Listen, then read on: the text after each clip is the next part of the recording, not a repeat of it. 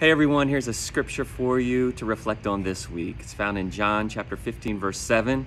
And Jesus says these words. He says, "If you remain in me and my words remain in you, you can ask whatever you wish and it will be done for you." What a scripture, what a great promise. Now, if you just pull that scripture out of context, it can sound kind of like a genie in the bottle. All right, you just wish a bunch of things, take it to God, and He said He's going to grant whatever you wish. But it's important to understand what remaining in Jesus means and what allowing His words to remain in us. It really speaks, that word remain is about staying committed, not giving up on Jesus even when life gets difficult, remaining faithful to Him and to His words. And that really is what gets us aligned with God's will.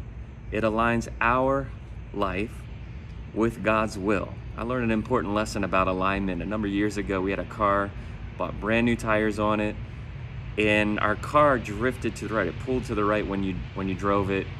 And after a short amount of time, less than a year, the tires began to wear unevenly. It didn't drive correctly, and it actually caused us to have to purchase new tires sooner than we wanted to.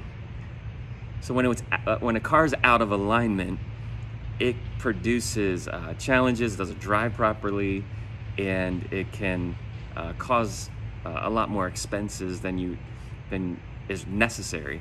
Similar to our lives. When we're out of alignment with God's will, there can be confusion, there can be doubts, but when we are aligned with God's will, by allowing Jesus and His words to remain in us, then out of that alignment, we're going to begin to request and ask and wish for things that are according to His will, not our own.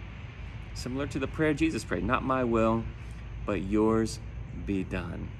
And when we stay faithful to Jesus, we will see how He will be faithful to us. And that's my encouragement to you this week.